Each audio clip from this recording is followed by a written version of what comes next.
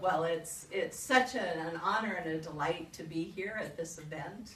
And obviously, I couldn't agree more that the economy is going to be front and center in this election. And certainly in thinking about where the economy is today, we've been seeing growth, we've been seeing gradual recovery. We know there's lots of talk at the Federal Reserve. Maybe it's almost time to start normalizing monetary policy. And I think it's really important, as we are healing and starting to get back to normal, to realize sort of the normal that we're coming back to is not where we want to be. And I think that's where I share a lot of agreement with Robert Reich, that certainly the distribution of the growth that we're having is going disproportionately to the top.